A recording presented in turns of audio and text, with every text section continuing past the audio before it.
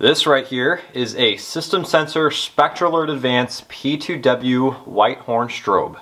And behind it is a package. The alarm that's in this package is going to look exactly like this, but sound completely different.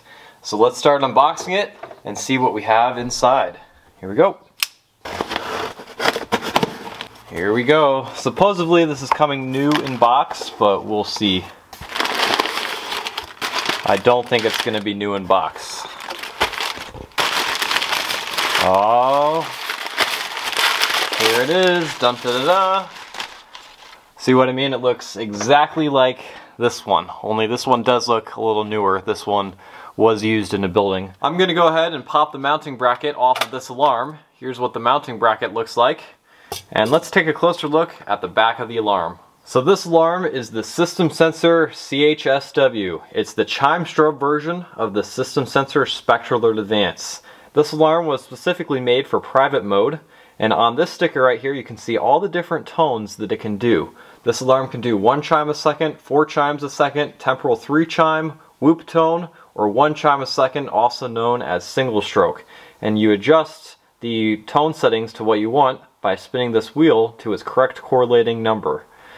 Down here is your candela selector, and you can change around the candela settings just by moving the selector. So it can do 15, 1575, 30, 75, 95, 110, and 115 candela. This alarm came to me with fire stickers, so this alarm right now should specifically be used for fire alarm purposes. However, I've seen these alarms come with alert stickers, evac stickers, agent stickers. I've seen them, they can be used just blank, so they don't have any lettering at all. They can come in red or white models, and then there's also just a chime only model that does not have a strobe. This is a pretty uncommon model of the SpectrAlert Advance. Normally these Advances are just extremely loud, however this one is definitely not going to be like that.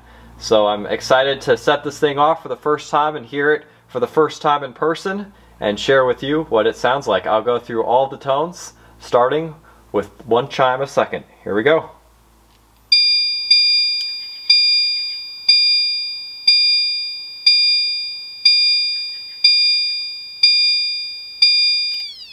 That is super quiet. Alright, this is what 4 chimes a second sounds like, and of course I do have all these on low volume. Here we go.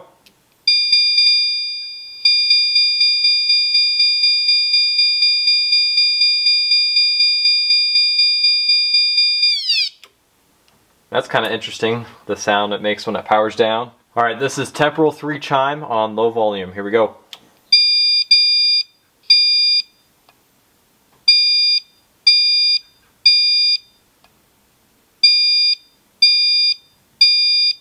This next one is a unique sound to hear out of a SpectrAlert. This is whoop.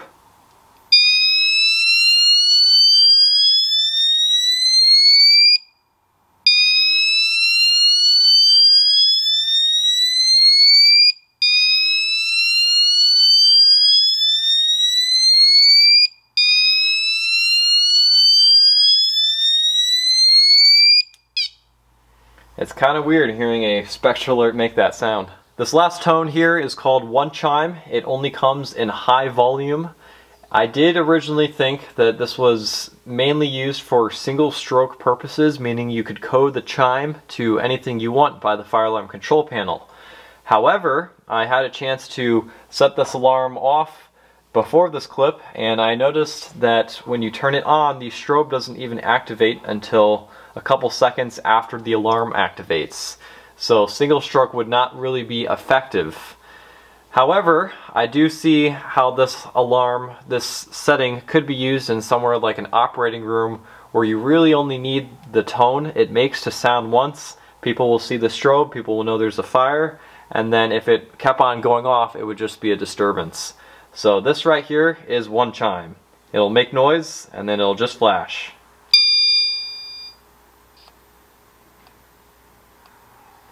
There it is. I'm going to try coding it here, and you'll see what I mean.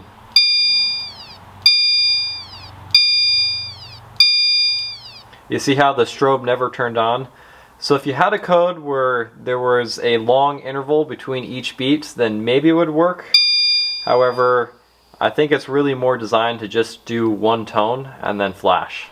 So in case you were wondering, here's all the different system sensor SpectrAlert advances that I have in my collection.